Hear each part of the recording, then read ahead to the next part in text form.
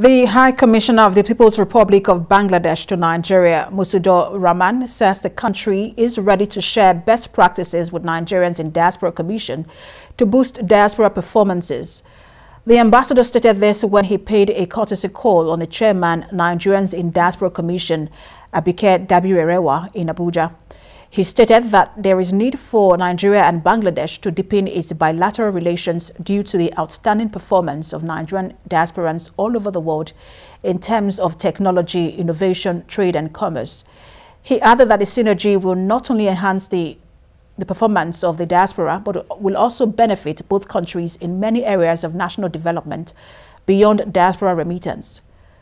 The chairman of NIDCOM also stressed the need for both countries to explore opportunities to create platforms and policies for diasporans' engagement, especially in areas of job creation and development of their economies.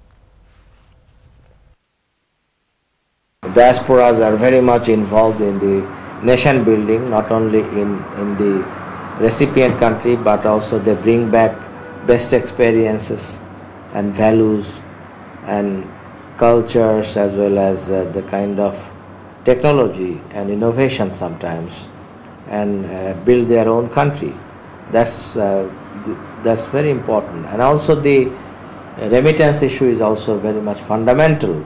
This should be the beginning of a collaboration, working with you to look at how the Bangladeshi diaspora, the Nigerian diaspora can collaborate. Because as you said, the diaspora plays a critical role.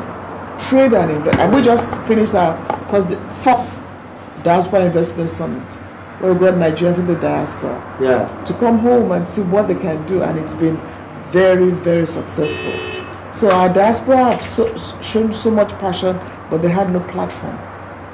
So the Diaspora Commission is creating a platform for them, and we'll continue to do more. And we'll continue to work with our various missions abroad as it relates to the diaspora. So we hope to work with you, learn more from you, and share best practices